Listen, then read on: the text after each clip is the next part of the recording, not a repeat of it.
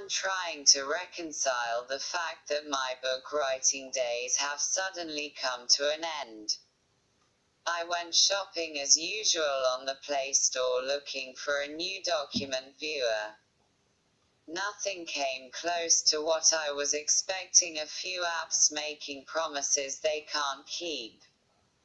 More apps handling your basic document format, nothing close to a HTML reader.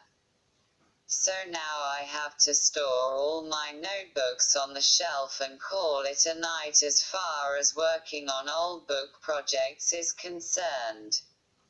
They tell us we need to reconcile our past to move forward. In order to do that, I'll have to apologize to folks for deeds they called unfriendly, unwelcome, stuff one did without giving it much thought or consideration.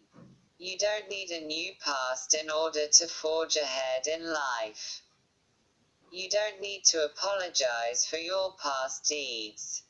You don't need to erase your past. You certainly don't require a new set of circumstances. To do that, you write and rewrite a fat new book, all action-oriented, explaining to cats who don't deserve asking questions about your past why you did what you did. Do you have any remorse about your previous life? And are you ready, able and willing to make amends for the stuff you put cats through? Question mark. To move forward, one does not require a new set of circumstances. One does not require a new past.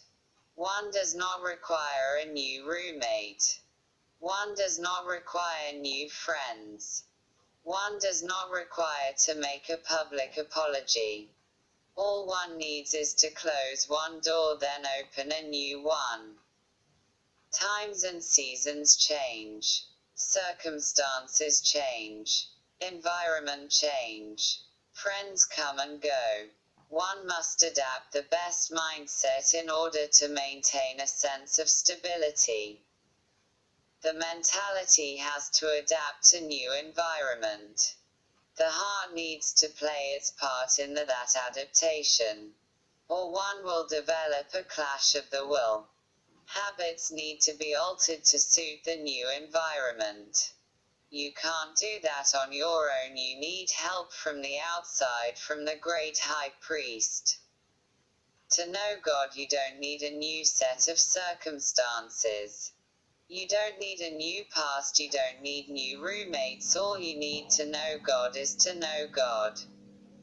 And you do that by developing a knowledge of who He is. His divine power has given us everything we need for life and godliness. Through the knowledge of Him who called us by His own glory and goodness. Forward motion.